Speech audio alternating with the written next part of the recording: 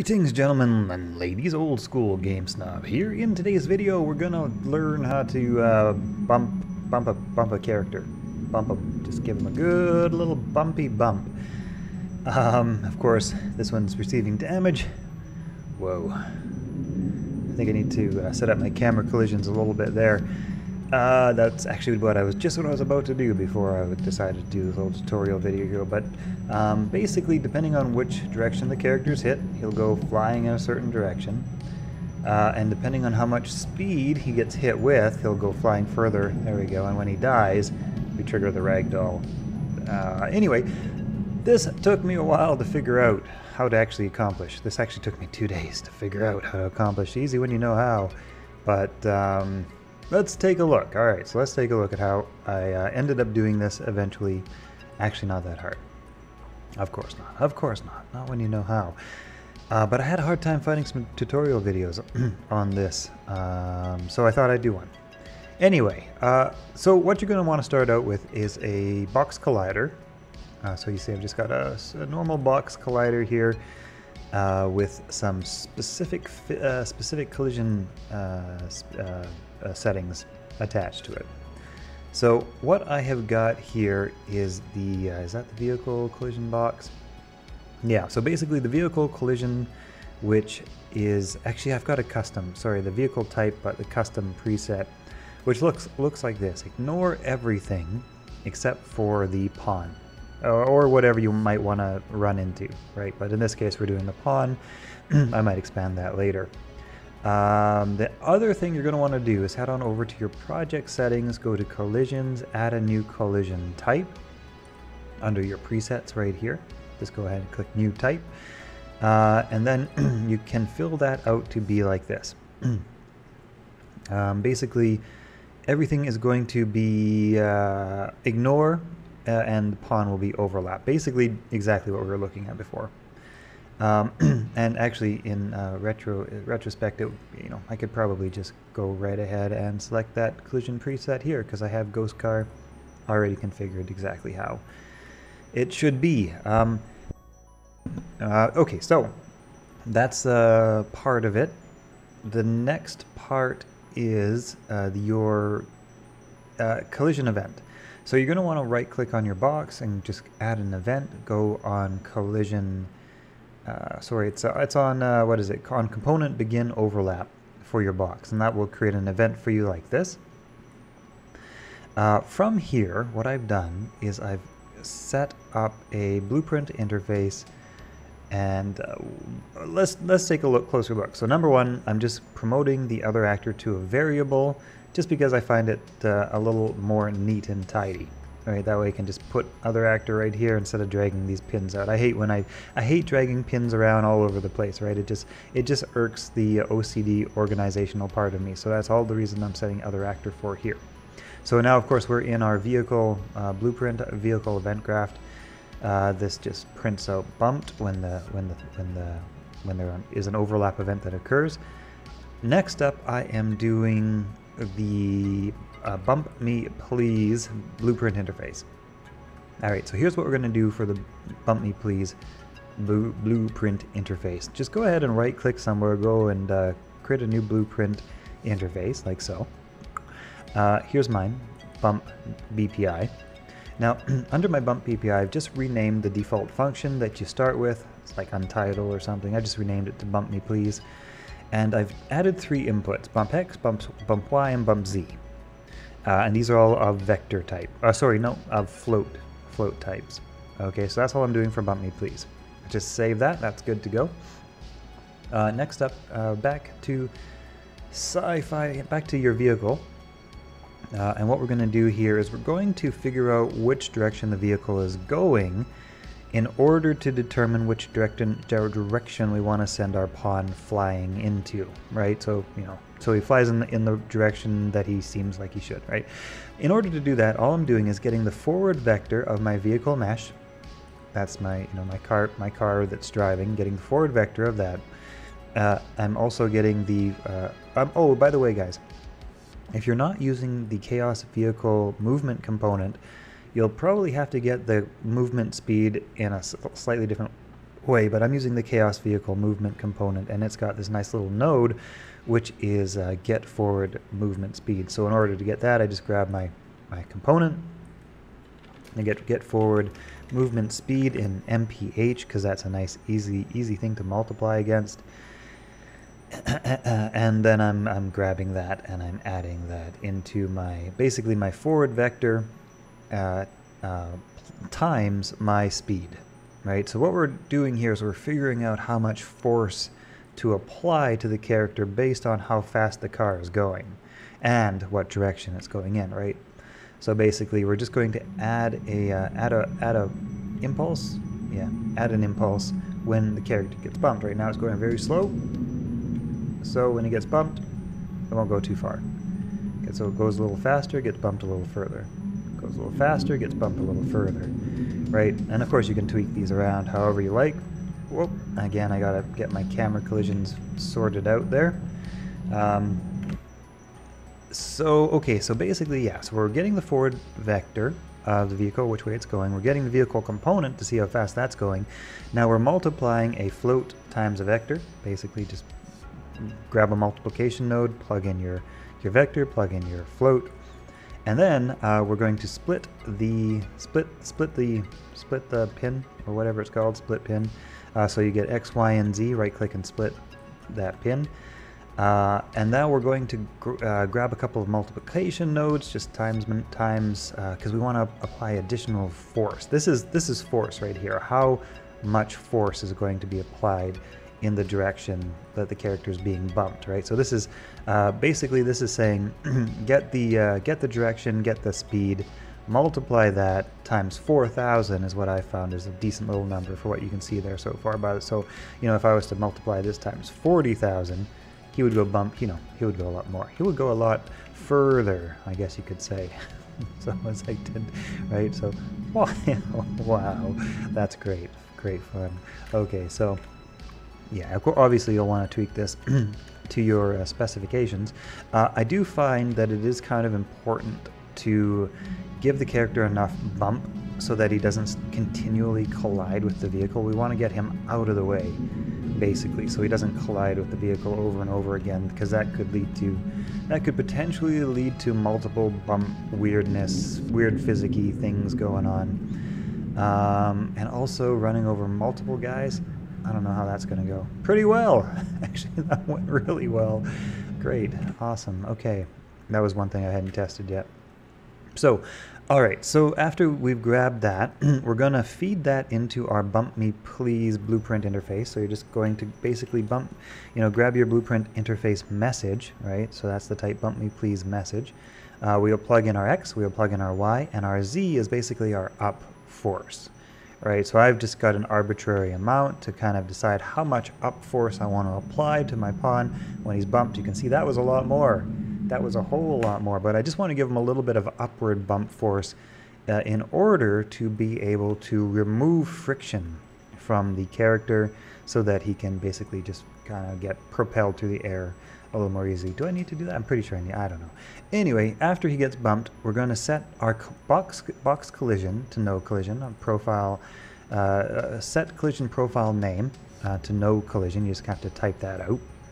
That means that he will only bump once for 0.2 seconds. That's just going to prevent multiple repeat overlap bumps. So you'll see if I take that out, he'll get bumped like a bunch of times in a row, right? Or did he? No, he didn't. Well, I was having, oh, there we go. There's the multiple bump. So depending on speed and things like that, he could get bumped multiple times in a row, and then the application of force could get applied multiple times, like just instantly, right?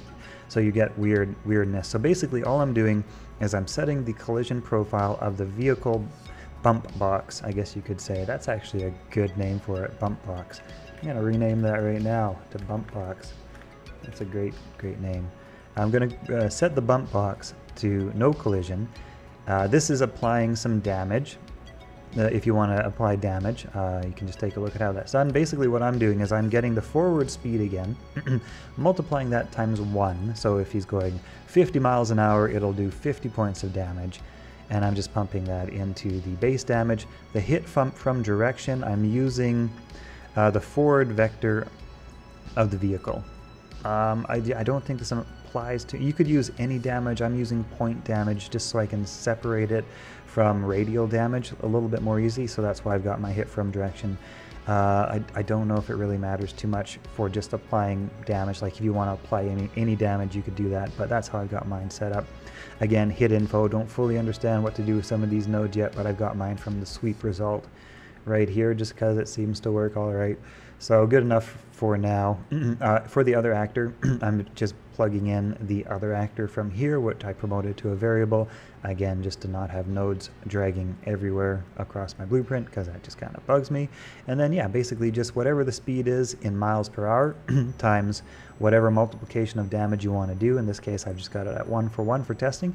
And then finally, I've got a 0.2 second delay. Is this the perfect optimal time for delay? I don't know. That's just what I'm starting with. It seems to work pretty well. This will just basically prevent the bump. This will basically set the collision of the bump box to no collision for at least 0.2 seconds, so that we don't get multiple bumps. And then we're going to select the collision back to ghost car, which is, if you remember, we set that up over here. We set up ghost car to ignore everything except our pawn, which we overlap with. Okay, okay, so that's basically the setup for the car. All right, now let's head on over to our hero, to our character's pawn, and we're going to execute some stuff when the blueprint interface event bump me occurs. So of course, start out in your class settings by adding your blueprint interface. I've got bump BPI, which is of course the bump BPI, the blueprint interface that we created here. Right, the bump, as it were. You just go ahead and find that and add your interface. Let's see, just go ahead and add, look for it, find it, and then once it's there, then you'll be able to use the event bump blueprint interface. So I'm just going to show you where to find that.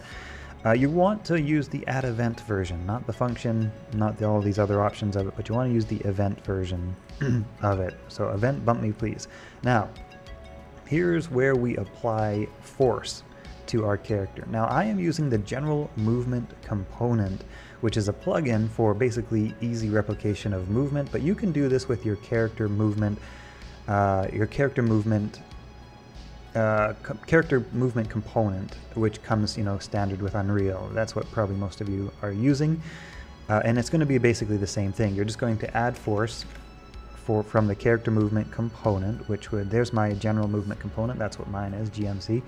But you're going to use add force from your, basically from your character, maybe your character movement class. Well, you'll have to find which one that is for you. It's from your character movement class, and you're just going to want to add force on your X, on your Y, and for your Z. I've got the delta time set to 2 seconds for my general movement component plugin.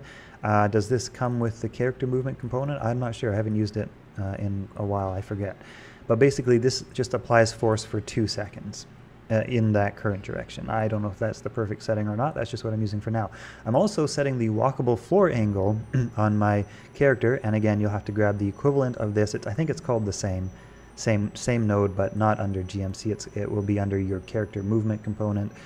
You'll set the walkable floor angle to 0. That means basically that the character will even on a perfectly flat surface, when they get bumped, they'll basically be made airborne, which I think it just makes the, it stops them from sliding along the ground. It kind of just, it creates a more natural looking bump back effect. So we're setting the walkable floor angle to 0 so that basically any ground slope angle is quote unquote falling. Now I'm just setting a time delay here for them to be quote-unquote falling for until I set the walkable floor angle back to its original, which was 45 degrees. And that's all I'm doing here in the event bump me please. And that's basically it, guys. That's basically it. You can now apply this event bump me please to basically any pawn that you might want to get hit, probably vehicles and stuff like that. I haven't tested that out as well. Oh, and if you want to, of course, get your character to ragdoll once they're dead, you're just gonna have to, set up your damage. Here's how mine looks, in case you want to see. on event point damage. Damage received is then being subtracted against health, and if the character then dies, set simulate physics on my meshes. On my character mesh, you'll probably only have one unless you have male and female like I do. Collision profile preset to ragdoll, and that's it. That's about it. I've also got the add force system set up here, which basically takes into account the amount of damage that was received, except that that's only for radial. I'm not really sure what I've done here. Basically, there's your ragdoll. There are maybe a few things that I need to configure in a slightly different way because I'm sharing radial damage with point damage, but that is either here or there. That's kind of not the point of the video. The point of the video is to just basically show you how to set up bump physics on your vehicle and get that kind of working well enough to start tweaking, I suppose. Alright, that's it. Hope you guys have enjoyed this video. God, that's fun. This took 2 days, guys. 2-3 days of mucking around with collision profiles to finally figure out what the heck was going wrong. But now, it seems to work pretty good. I think we missed a guy. That's because the 0.2 seconds might be too long. I might need to set that down to 0.1 second so it has potential to run over at top speed, run over multiple players at top speed. I don't know. I'm going to try that really quick and see how it works. But that's it for the tutorial. You guys can watch me run into these guys one more time if you want. Otherwise, if you're just if you've got the knowledge you need and you're ready to go, that's it. That's the end of the tutorial. Here we go. Let's see. 1, 2, 3, 4, 5. The last one didn't quite happen fast enough. I don't know. I wonder what happened if we set this down even lower. Like, how much do we need to avoid that multiple bump collision, right? So that we could, hit quickly, like really quickly, but not repeatedly hit the same character. I'm not sure. We're at like 0.01 seconds right now. It might be enough. I'm not sure. It might not be. We'll see. We'll see how this works. 1, 2, 3. No, I'm getting multiple hits. All sorts of hits. So I'm not sure. Most likely that's not going to come up too problematically, but I'm going to set that down to 0.1. I'm going to try that one more time. Most probably it's not going to come up too problematically in actual gameplay, because when do you get to top speed down like, a whole row of pawns? Probably not too frequently, but that is the best system I've got figured out at the moment. Yeah, so we missed one there too. Yeah. Anyway, maybe 0.5. Anyway, see you guys later. I'm going to tweak this.